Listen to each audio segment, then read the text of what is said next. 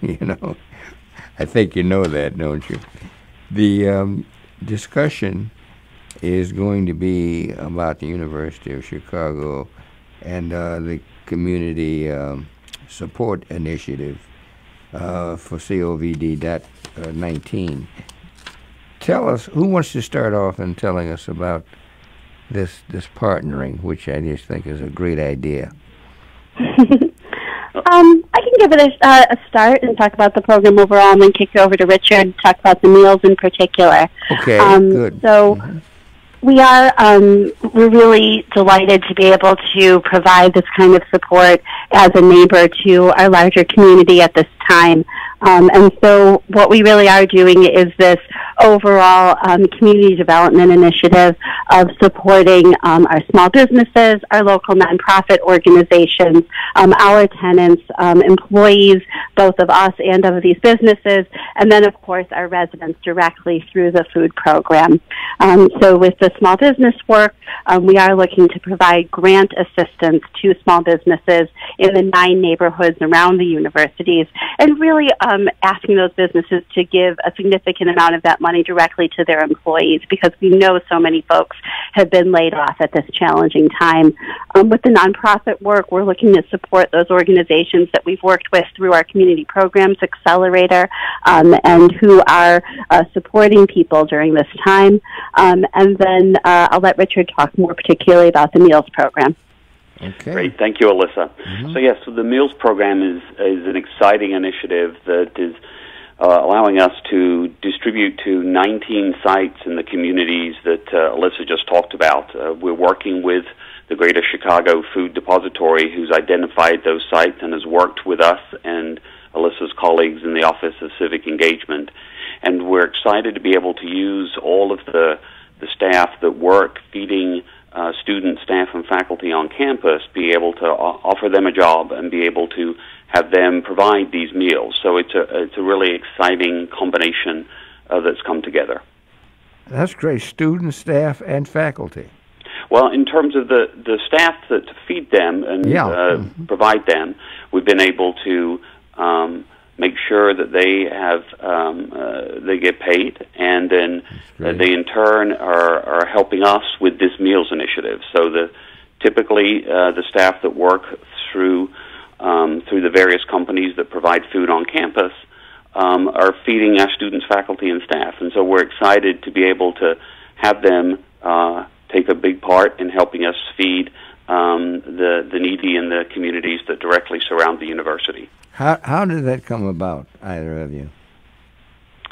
Yeah, it's a great question, Cliff. I mean, I think it's part of, and Alyssa's talked a little bit about it, but the university has, through the Office of Civic Engagement, wants to engage with the surrounding community and find a way that we can continue to support those communities. And so with that in mind, when we knew this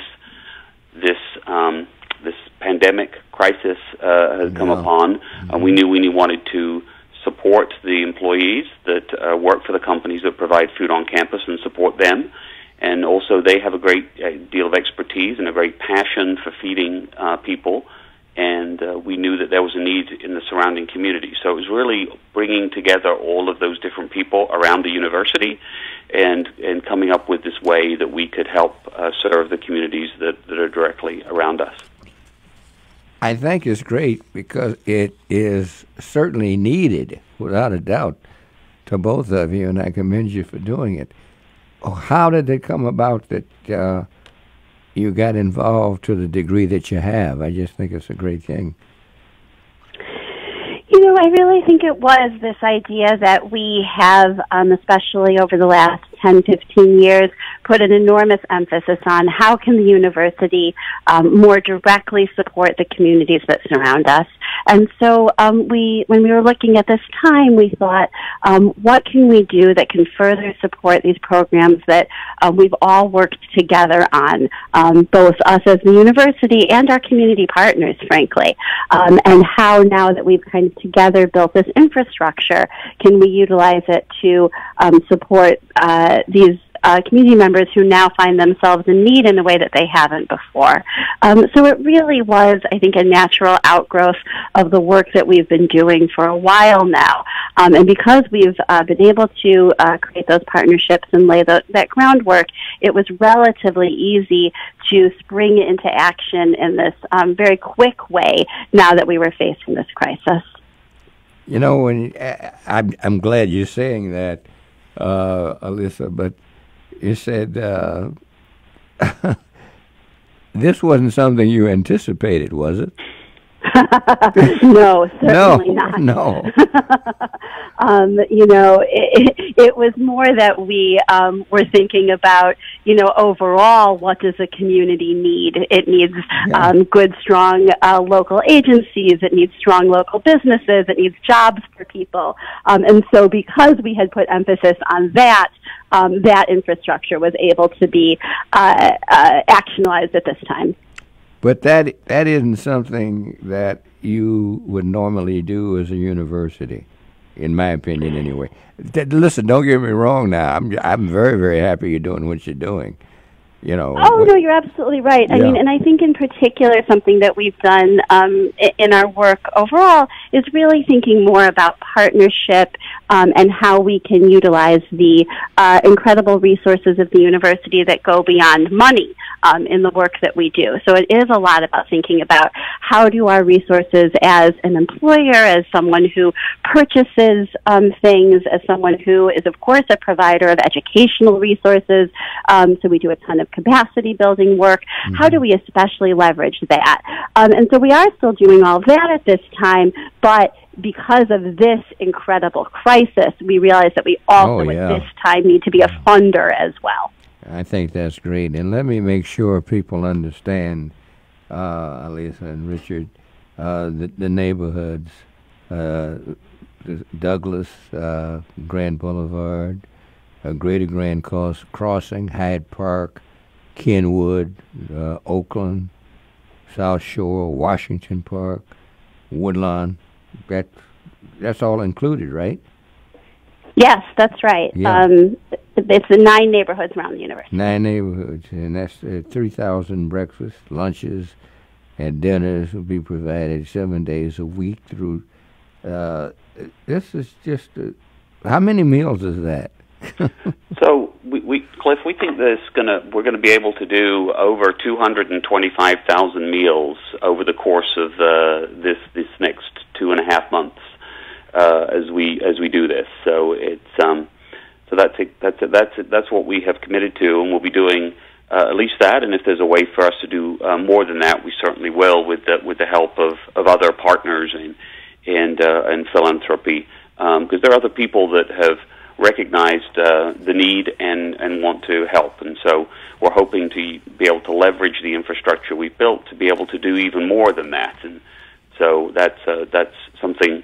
This is certainly a fluid situation, and we continue to add sites and continue to work with different community partners through the Greater Chicago Food Depository to expand within those 9 neighborhoods the places where people can go get food. That's what I was going to ask you, Richard. Was there going to be more sites added? Yes.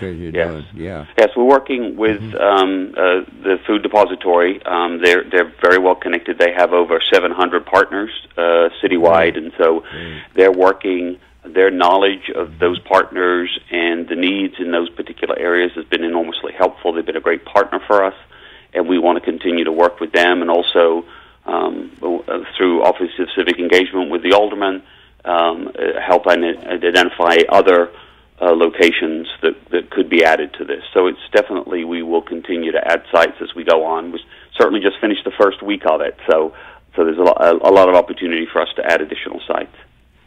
I can tell you without a doubt how wonderful this is. I used to be an alderman once. We didn't have anything like this. This is the time. This is just a great thing to be able to do this.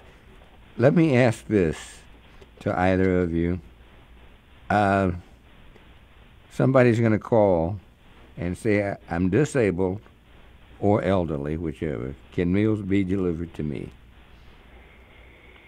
Who wants to respond to that? Yeah, so for individuals, we're not able to deliver to individuals at this time, but there are locations that work with individuals who have those sorts of needs. And so we're working with those organizations in trying to get food to those who need it.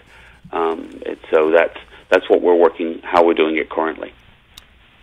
If anybody has a question, our call-in number is 312-374-8130. This is a great thing that the university is putting together. Are you all, the Greater Chicago Food Depository has the network that you talked about, but are you surprised, either of you, with the unbelievable problem that has come about, and as quickly as it has, and continues? Alyssa, do you want to take that one, or would like for me to take a shot at it? Sure. Why don't you go ahead, Richard? Okay. Yeah, I think it's been surprising. I mean, this is truly unprecedented, and so I think it's a new day in so many different ways that it's has come about, and so we continue to try to be nimble and try to adapt as something changes each day. And so pleased to have the infrastructure we have in place, the community partnerships and relationships, and the people that we have in place that are working in the university who are committed to that. So that allows us to be able to do things like this and all the other community initiatives that we're doing. Because we have that infrastructure in place and the relationships. So, but certainly, I think we have to continue to be flexible and adaptable, because it's new ground, and I think each day we're learning new things. I think so, and I just think it's tremendous that you're being able to help as many people as you are, because Richard and Alyssa, that there are people who obviously are just they don't know what the hell to do. You're helping a whole lot of folks doing what you're doing. I think it's great. I want to mention... No, we appreciate that. I did want to just give a direction to our website, too, just as people are looking for information about it. So one site that people should look at is coronavirusupdates.uchicago.community support. And that'll give direction to the application for the small businesses, as well as a list of the meal sites for the meal delivery. Give us that again, would you? Sure. Alyssa? Yeah. Coronavirus updates, one word, .uchicago.edu/community-support. I need you to spell that. CoronavirusUchicago.uchicago.community-support. Could there be a phone number? Right now, because of the volume, I don't think there's a specific phone number to call. Richard, is there one for food?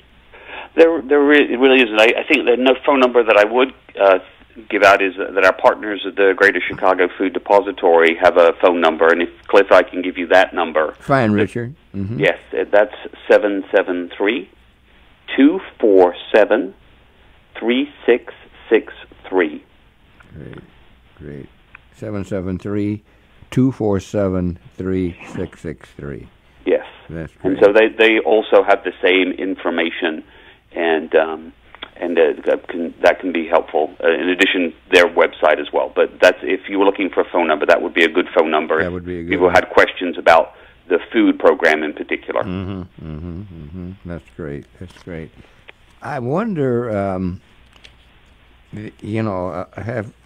have you all been able to, at this point, it's early, obviously, but have you been doing this long enough to understand how good the program is going?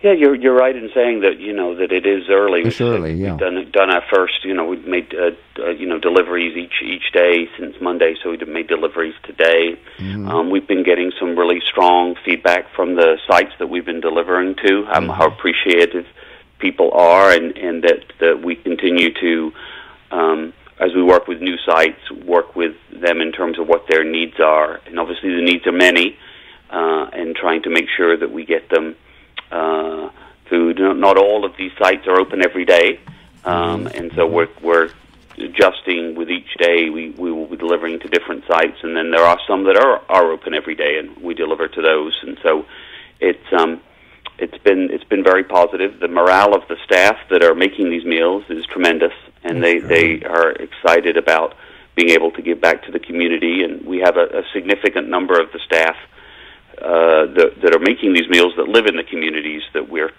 serving. So they know the need is great, and they know and they really feel great about the work that they're doing to help with that need. So how did you? I'm sorry. Mm-hmm. How did you put that together so quickly? Well, it's I think it's the you know what I'm saying. This is not a small thing you're doing here. Yeah, it's quite an undertaking. Right. I'm fortunate that there's a great team at the university across the board that really has pitched in from the moment this idea became a reality.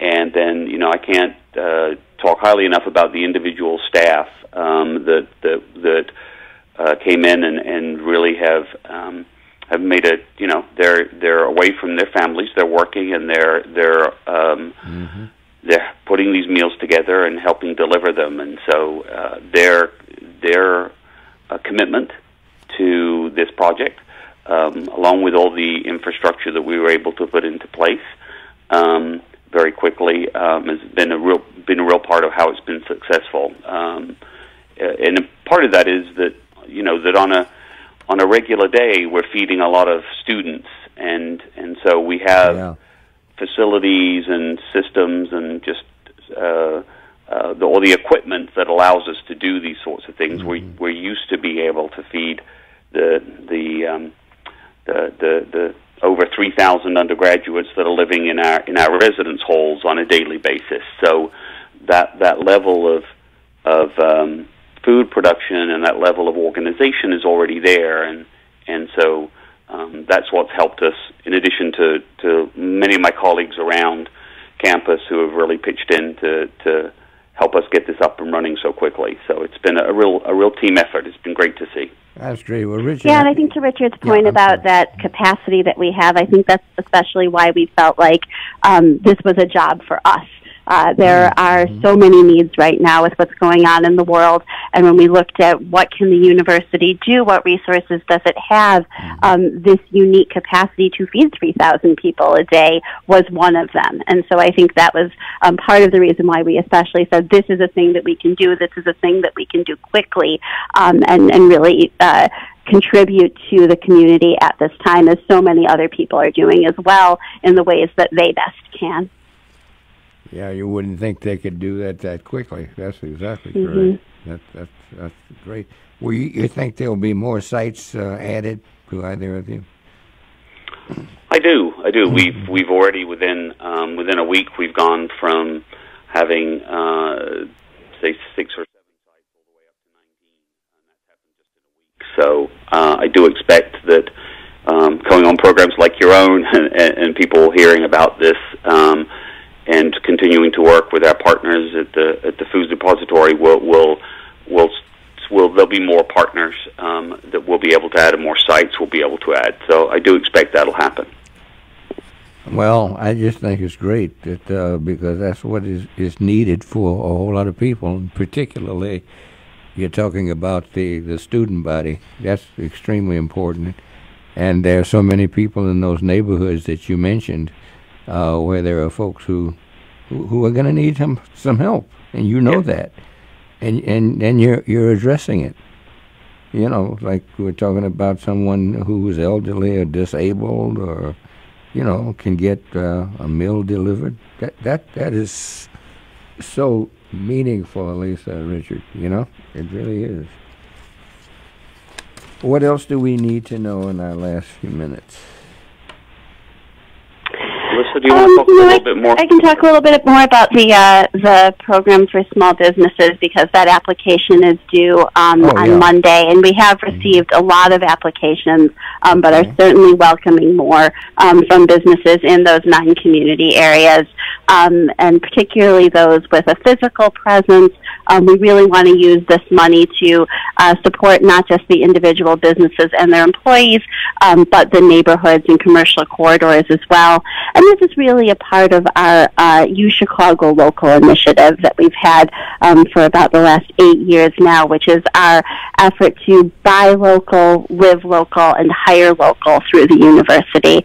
So continuing that support at this time where we might not be purchasing from a new business, but we can support them in this other way. And when do the new businesses, when do they have to apply for that, Alyssa? They'll need to submit an application by this coming Monday evening. Okay, by Monday. And how do they do that? They do that through that website that I mentioned. Oh, okay. If they Google also, they'll be able to find it. If they just Google University of Chicago COVID response, that might be even easier. And it's a fairly simple application. We're really looking for them to show some impact from the COVID response, as well as how it's impacted their employees and how they've contributed to their community overall. And then we'll be really trying to turn around those grants very, very quickly within the next few weeks, because we're really thinking of this as a bridge to larger government funding, which we know will be coming, but this is designed to really help people in this immediate time before any of those larger funds get released. Okay, and that was the number you gave me before, 773-247-3663. Wonderful. I want to thank you both, Alyssa Berman-Cutler and Richard Mason. You've given us some great information.